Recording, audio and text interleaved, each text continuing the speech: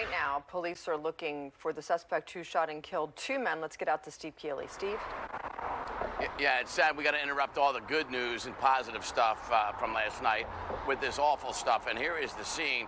It's the Jade Palace Corner Chinese takeout, and also serving American food there.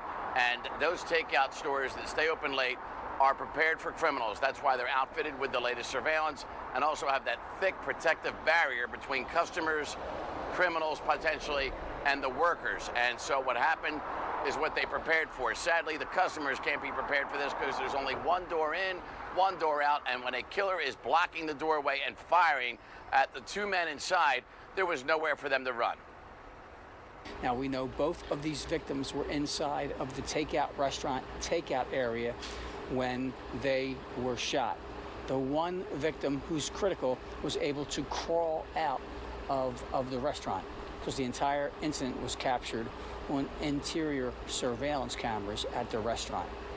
We know at least 14 shots were fired from a semi-automatic weapon.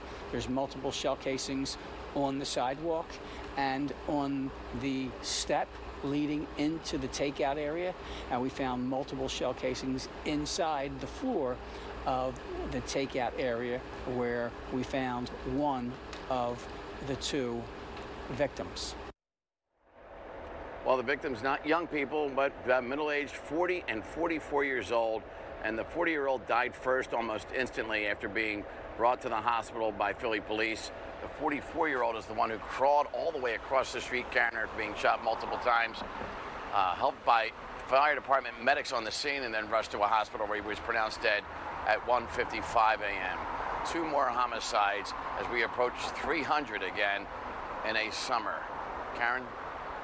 It's so many, and there's just so many families in the community getting ripped apart. All right, Steve, thanks.